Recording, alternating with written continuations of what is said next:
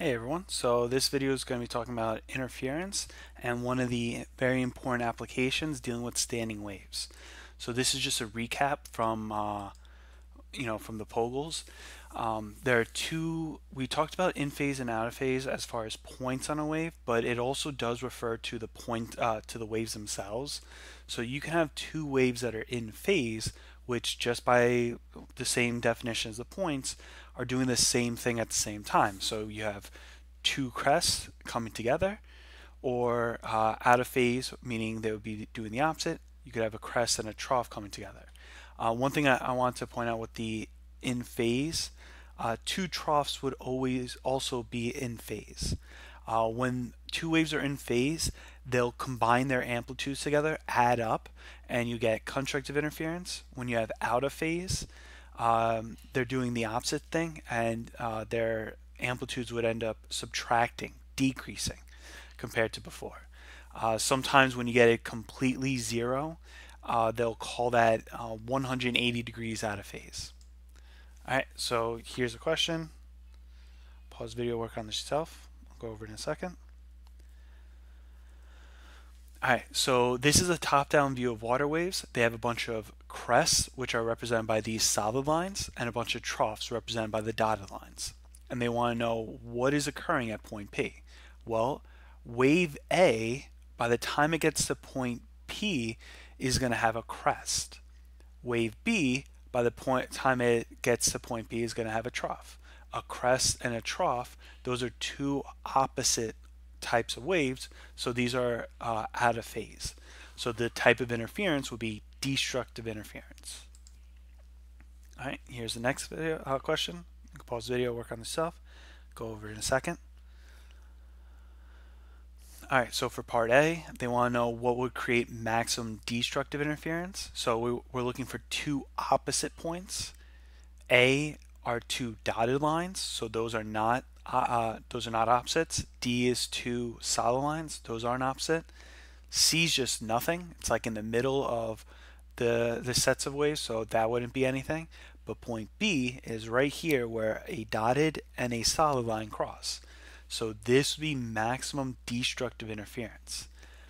Question B, where it says which point is maximum constructive interference, we're looking for two lines that cross that are the same thing, both solid and both dotted.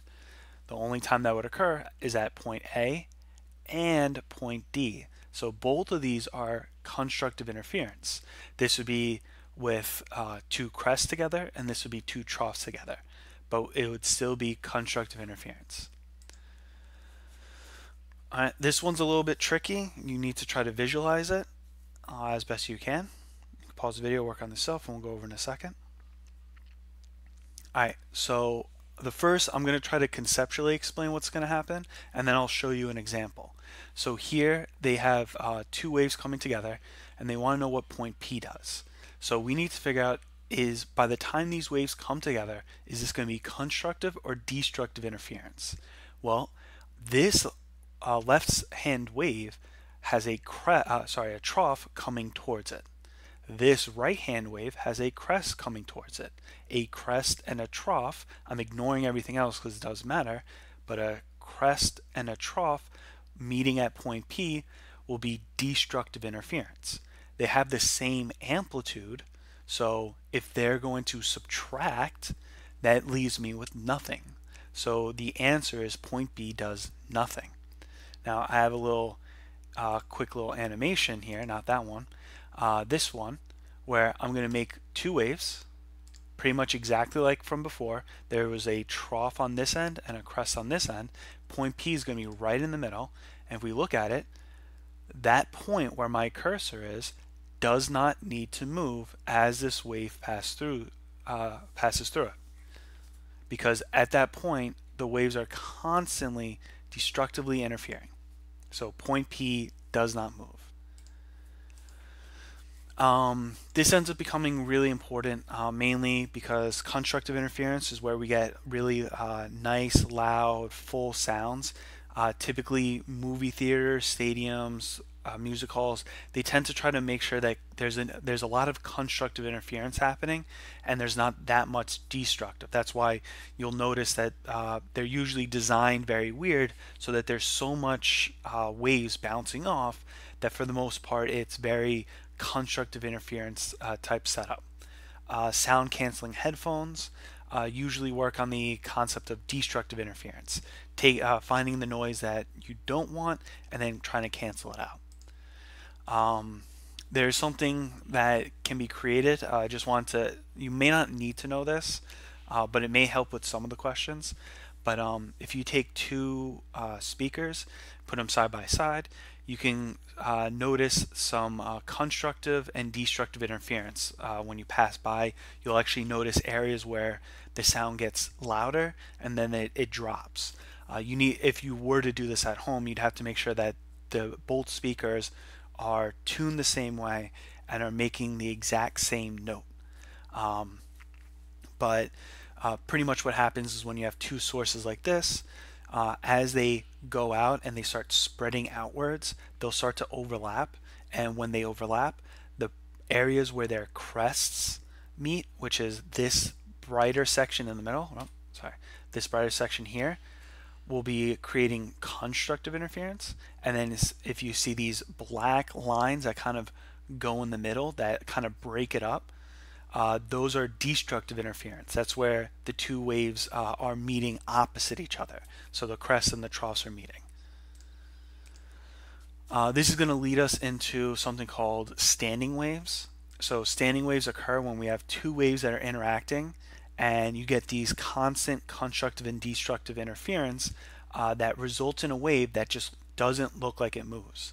So if you recall with the images that we've shown before, you can clearly tell a wave is moving to the right or it's moving to the left. Here, this standing wave just kind of flip-flops back and forth. So you can't really tell whether it's going left or right. Going back to little animations that I have. So this is a standing wave. When I enable ghosting, you'll see the two waves that make up the standing wave. The purple wave is moving to the left. You know, if you keep your eye on the crest, you can clearly see it moving to the left. For the green wave, you could clearly see it move it to the right. And then the black wave is what we would normally see, and you can't really tell it's moving left or right. So this is an example of a standing wave. For the most part, I don't put it in here, but for the most part, there are 2 points that are important to note. Instead of talking about crests and troughs, because you can see that this crest turns into a trough and back and forth. So what we do is we call this point an antinode. A-N-T-I-N-O-D-E, antinode. It basically is referring to a point on a standing wave that moves the most. The other point is this point here. These red dots are the points that don't move at all. These are what we call nodes, N-O-D-E, nodes. You could think of it as node displacement. So the nodes occur where it crosses pretty much the zero line, that equilibrium line, and then the antinodes are the crests/troughs. So this entire thing would be one antinode and two antinodes and so on and so on. All right? So try to use that to answer these two questions. Pause the video, work on the self, go over in a second. All right, so what produces a node? Well, if we go back to my little animation, this is a node. And if you look at the green and purple waves, it's always when the two crests meet and when the two troughs meet. That is constructive interference. So, sorry, this is for the antinode. The antinode is created by constructive interference. The node, right over here, is where the crest of one wave and the trough of the other is meeting up. So you can see the crest and trough. Where is it? Crest, trough, always canceling out. So this would be destructive interference. So the node is being created by destructive interference. Antinodes are being created by constructive interference. All right, here's the next part. You can pause the video, work on this self, go over in a second. All right, so with this, it's a little bit easier to see, but we have a node here and a node here. Now, when this pauses, remember a full wave goes up and then down. So crest, then trough. So this entire thing is one full wave. A node goes from here to here. That is half the distance of one full wave. So from one node to the next node, that's half a wave. Well, it actually turns out that the same thing applies for the antinodes. So this is one antinode, and then this is the next antinode. That is, once again, half a wave. Pretty much from with the standing waves from one point to the next similar point, it's going to be half a wave. So nodes and antinodes occur at every half a wave. Half a wave, 1.5 waves, so on, so on. All right. So a quick question that you could ask yourself is this. Imagine we have a string that's fixed at two ends, and we're creating a standing wave, and we want to know what's going to be occurring at the ends. Is it going to be node or an antinode? Now again, they're fixed, not moving at the two ends. Well, it turns out that we only nodes can exist on a string. So like, for example, a stringed instrument. If you're playing like a violin or a guitar or something, that's an example of fixed at two ends. So when you create a standing wave in there, just strumming on the string, you're creating a half a wave, something that has a node at two ends. As you've probably seen in some of the in the Pogles, the frequencies will actually increase as we go to each harmonic. So the first standing wave you could produce would have a frequency of 5 hertz. Then the next one would be 10 hertz. The next one's 15 and 20 and so on and so on. This is something that's going to be a common pattern. You know, if our first one was 8, then the next one would be 16, 24, 32, 40, so on and so on. So whatever this first harmonic is, each subsequent harmonic is going to be just some number times that. 2 times the first number, 3 times the first one, so on and so on. Typically, we end up calling this first harmonic the fundamental frequency. So the harmonics are basically all the frequencies that are representing pretty much the same type of scenario. In music, harmonics are referring to all the frequencies that would represent a C note. Anyone who's musically inclined knows that they can hear a note and automatically tell whether it's an A note, B note, C note, and even if they're different pitches, different frequencies, different octave scales, they would still know what type of note it is. A lot of that's coming from the fact that it's similar harmonics, that every C note is a harmonic of a common frequency, of a, if you will, a common ancestor. Yeah, once you find the fundamental frequency, you end up finding all the other frequencies that make it up. Alright, so here's a question. You could pause the video, work on this yourself, and then we'll go over in a second. Alright, so in here we have the standing wave. They want to know how many nodes are there. Nodes are where they cross, where there's no movement. There's 1, 2, 3, 4, 5 nodes. So 5 nodes altogether. If they want antinodes, it would be the bubbles. So 1, 2, 3, 4 bubbles. They want to know what the wavelength is. Well, starting at the end, I have to go up a crest and down a trough. So 1, it would be right here. Up a crest, down a trough. 2 waves. So this represents 2 full waves. So the wavelength, if 4 meters fits 2 waves, then 1 wave would be 2 meters. For part C, they want to know what the frequency is. So the frequency is going to be found by doing V equals F lambda, taking the speed that they give us of 10 meters per second, and using the 2-meter wavelength to get that the frequency is 5 hertz. All right. Okay, so they want to know which harmonic this is. So if you paid attention in the Pogel, the first harmonic would look like this, just one bubble.